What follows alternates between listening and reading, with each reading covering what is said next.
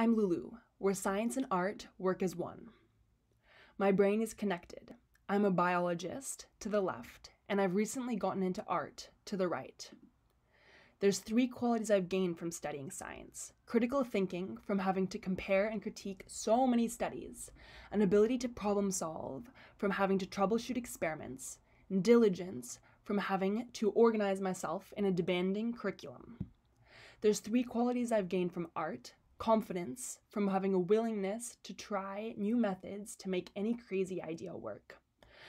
Out of the box thinking, I want to add a story and a deeper meaning to all of my art, and detail orientated. Whenever I finish something, I go back over it and add extra flares to make it pop.